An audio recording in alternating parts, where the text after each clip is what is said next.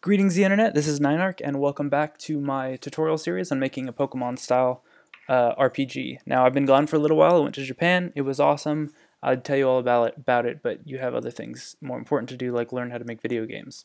So we're going to do that. So today we're going to be going over random encounters and using the function object inside Construct 2. So this is important because it's a really important part of game design and you should know how to use a function. So let's get started. Let's right click, insert a new object. We're going to make a sprite. Let's resize it to 64 by 64 and we're going to fill it with a green color. So this is going to be our tall grass. Now, one more thing. Go over to the set origin point and set it to the top left so that we're not screwing with anything grid-wise. Right, so this is going to be our placeholder for our tall grass, so we're actually going to make it invisible when you're playing the game so that we can have cool art underneath it, but this is so when you're making your game you know, like, okay, all this area is tall grass, etc. So the first thing we want to do is go to add an instance variable, and we're going to add a variable, we're going to name it grass type, and we're going to change it to text. Make our initial value, we can do bug for right now. So what is this? Basically, our grass can have different types of Pokemon spawn on different types of grass. Obviously we want that because we don't want the same cycle of Pokemon everywhere you go. So we're going to have our instance variable grass type, and we're going to start with bug just because I decided that. But what's cool is if you Control-C, Control-V, or you just hold Control and drag it, we can change this grass type to be bird, for example. And now if you click back to this one, you'll see this one's still bug and this one's bird. And when we start making our function, we'll be able to reference that and figure out, okay, well, if we're over this grass type, only spawn bug Pokemon, this one bird Pokemon. Right, so let's get into the action. If we go to the top where our player timer step timer equals 0 at the very beginning, we want a new sub event here, and this is because this represents when we reach the end of a cycle and we get to a grid point. We're going to roll the dice then. So let's add a new event below. We're going to go to player is overlapping our green sprite, and we should probably change the name of this sprite to tall grass so that we don't get confused. I have made games where almost every object was called sprite something, and that is not a fun way to do things. So if our character is overlapping at our tall grass at the 0, we also want to do one more thing. We're going to add a new condition, and we're going to go to System and trigger once while true. This is so when we're overlapping the tall grass, it's not going to keep rolling the dice. We just want it to be, okay, it reaches 0, is it overlapping? Okay, roll the dice. So we also want to do one more thing. Right click on here, we're going to add a local variable. Now what is a local variable? Basically this variable only exists in this little frame of actions. So it doesn't have to take up space in the rest of your game. We don't have to know like every single time, like everywhere you are, whether or not our role is whatever. I don't know if that made any sense at all. Probably didn't. But basically it's only going to exist right here, right now, and that's all we need. So our local number role is currently equal to 0. That doesn't really matter. And what we're going to do is we're going to add an action, go to System, then we're going to set value. We're going to set our role value. Now, as you can see here, our global variable has this globe. That means it's a global variable. If it has this little Gmail or Google Maps like little icon, that means it's local. And yeah, so you can't reference this variable anywhere else in the code, basically. Yeah, so we're going to do a couple things. Now we're going to start off with random. So random is exactly what you think. We're going to put a parenthesis after the random, and it's going to give you a couple things, a couple ranges. So you can have like, if you just write 100, it will make a random variable from 0 to 100. If you do 0, 100, or a better example would be 50, 100, it's going to make a number that's only between 50 and 100. In our case, we want it to be 0 to 100, so we can just write 100 for the sake of it. Now, a problem is when it's choosing a random number, it's going to choose it really randomly, so it's going to have decimal values. So the way we get rid of that I'm going to retype this so you can see what happens. We're going to write floor first. Now what floor does is basically just takes a number and it rounds it down to an integer, which it says right there. So basically if you roll like a 67.7, it's going to just make it 67 or 68. So floor random. So make sure you put the parentheses afterwards, because inside we're going to choose a new random number. Random, if I can spell, make it 100. And then as you can see, there's like little gray lines around this parenthesis. That means that this parenthesis is related to this parenthesis over here. And so you know that you have maybe extra parentheses or not enough parentheses. And in our case, we have not enough parentheses because our floor still requires a parenthesis. So you can put one here, and as you can see, it highlights that so you can tell like, okay, this is this one, that one's that one. I know this is a little tedious, but it's important to understand these types of things, especially since we're not, you're probably not coming from like a strict coding background. So yeah, so it's going to round our number down to a random number between 0 and 100, and that's exactly what we want. Right. So when this happens, so this whole thing, we land on the grass, it triggers it once, it rolls the dice. Now we want to make a new sub event, so press S, and we're going to go to System, Compare Variable. If our roll is less than or equal to, let's say 20 in this case. So every time it rolls the dice, if it's less than 20, it's going to start our function. Now, what is a function? Well, we're going to get into that right now. Terrible analogy alert. You ever press this button on a calculator? You probably already know that this just squares your number, but what's actually happening? Well, it's very similar to a function in a computer. Wow! Basically, you have your parameter. So your parameter in this case is whatever number you type into your screen. So let's press the button 5. Press. And you'll see that the 5 comes up. Now, if you go over to the square button and you press it, it actually performs a little function. It takes your input, your parameter, and it multiplies it by itself and then returns the function value. So your 5, it doubles it and it multiplies it by itself. Well, it doesn't double it, it actually just multiplies it by itself, and it spits out a result, and you can use that in, you know, designing your room or whatever you happen to be multiplying 5 by 5 for, maybe making a really big square. So I hope that made any sense. Anyway, we're going to be using that right now. So we want to make sure we add a function to our game. So you actually have to insert an object and go down to General to Function to use a function. You don't have to place it anywhere. It's similar to the keyboard object type. It just allows us to use functions in our game. Cool. So I actually want to make a new event sheet. So click on Event Sheets over here. Go to Add Event Sheet. We're going to call this event sheet Functions. All right. This is really important. Go to your first event sheet where you have all your code. It might be called Event Sheet 1. If you are cooler than me, you might have named it something interesting. But you want to make sure that you click on some white space, go to Include Event Sheet, and then double click on your functions. Now, our layout 1 is only referencing our event sheet 1, but it has no idea that this function event sheet exists at all. So by including it in here, you're allowing our layout to access that event sheet. It's really important. It could cause a lot of headaches if you don't do that, so remember this.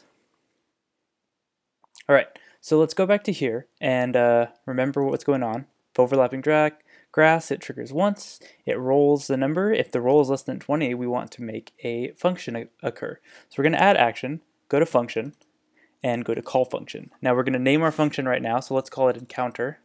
Make sure you put your parentheses because it doesn't know whether or not this is a string or not. In this case it is, and we want to make sure you click on this button that says add parameter. Now this is going to be our 5 from our calculator analogy. In this case though, we want our parameter 1 to be our grass type. So the way we do that, if you are overlapping a tall grass, Construct knows that when you reference tall grass, that you're referring to that specific instance of the tall grass. So we could just write, you know, bug, and every time a bug encounter would come up, it would do that. But we can just do this. We can go to tall grass, and then put our dot notation afterwards, and we're going to go to our tall grass to grass type. So now, when you run this function, it's going to reference, anytime you reference parameter 1, it's going to know that it means the tall grass type of the tall grass that you're on, and If you were here, it would be, it would be bug in this case.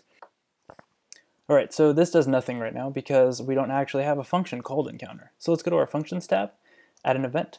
We're going to go to function, on function, and we're going to call it encounter because that is the name that we already decided on for our function. Now we want to do a couple things real quick.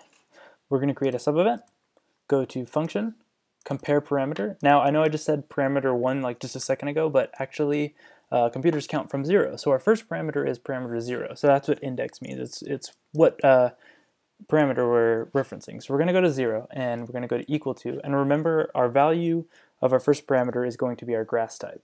So in this case, we're going to use bug because that is our first grass type. Now we want to do another condition, and we're going to go to trigger once while true. I don't actually know if that's super important, but I like to do it just to be safe. And we're going to do one more thing. We're going to create a new local variable. Now this function is nested within the block that we had before. So as you can see, our local number roll is within here. So it's going downwards into our function. So we can't actually use roll again because it will reference the other roll. So we're going to call this one roll creature. Yeah, and we're going to make it a number. 0 is fine. Okay, so what we want to happen if our parameter is bug, we want to add an action. We're going to go to system, set value. We're going to go to roll creature, and we're going to change the value to floor, random. And let's do 0 to 100. Or we can just leave the 100. And make sure you add the extra parentheses at the end. This is a common mistake, but luckily Construct 2 won't let you finish until you actually finish it, so that's kind of a nice feature. So it's going to set our creature roll to floor random. Now we're going to add a new sub event. We're going to go to function, compare parameter.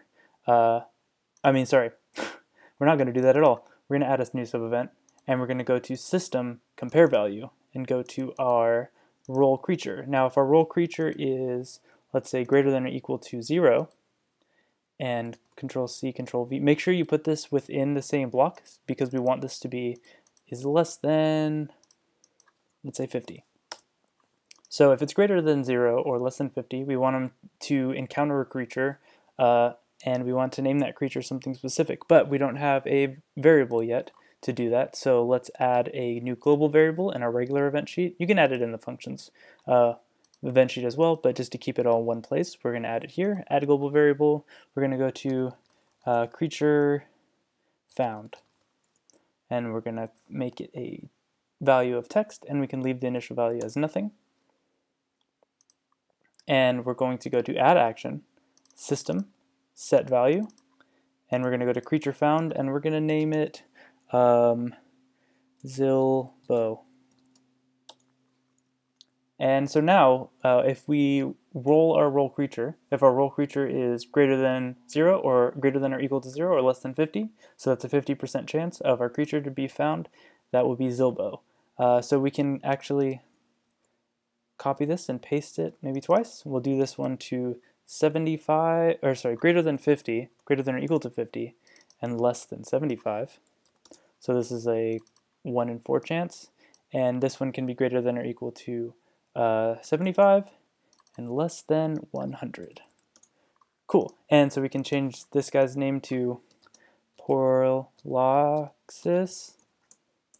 and this guy can be called Crundiaco. Cool. So those are our 3 bug type Pokemon. As you can see, you have a greater chance of rolling our Zilbo, so maybe he is a much more common Pokemon, and etc. So in order to see this, I'll show you in a second because we're going to do this first. So let's copy this. Since we have another type of grass, we can go down here and we can change a parameter here from bug to bird. Make sure you put your quotation marks. I think I've been saying parentheses, so just ignore everything that I say usually. So we can set a roll creature to is fine if we use the same roll creature because it's not going to be doing both of these at the same time. So if we're here, our first bird is going to be called Flubtron, and this one can be Twister, and we can name this guy Phil. Cool. So if we run it, we won't be able to see anything because these variables are just occurring under the hood. So we can look at them real quick by going to inserting a new object. We can go to text. Let's put that here. We can call this debug creature for the sake of knowing what it is.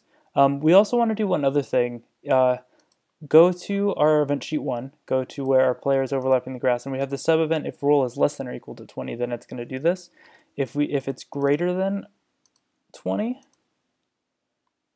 then we want to not call our function. We want to just set our creature found to 0 is fine. Or actually, let's make it like NA, not any creature. We can name that whatever. So this is just so we can see exactly what's happening. We're going to go to add event here at the bottom. Let's change this to every tick, and we'll add an action. Go to our debug creature, set text, and we're going to go to creature found. Now we won't actually have this in the game. This is just so we can see what's happening. So if I did everything right, which I think I did, then this should work well. One more thing, our grass is going to be over our character right now, and that's because of the Z order. What is the Z order? Well, if you've ever used a 3D program, you'll know that X and Y are the two axes that are up and to the left and right. But our Z is forward and backward. So since even though this isn't a 3D program, we still have objects that are underneath objects. And that is based on the Z order. So the easiest way to fix this is to right click, go to Z order, send to bottom of layer. Now it doesn't really matter because these are going to be invisible anyway, but we need them right now so that we can see to make sure our code is working. So let's make this a little bit bigger so there's more of a chance of us finding Pokemon. Make sure it still says cool because that's really important. Okay, so now if the gods are on my side, you'll see, yeah, there we go. So we got a Zilbo here, nothing, nothing, nothing, a Crudinko, still nothing, a Zilbo, another Crudinko, things. And then over here, we got a Flubtron there, another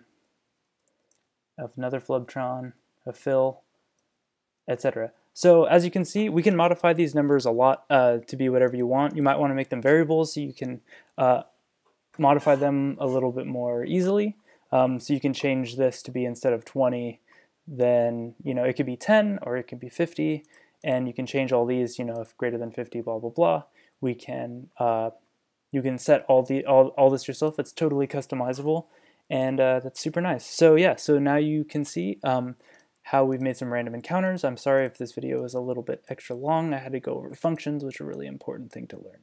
Cool. So yeah, I hope you guys learned a lot. I'm not sure if I'm going to be doing the actual encounter battle system in the next video. I might and might not, so it'll be a surprise.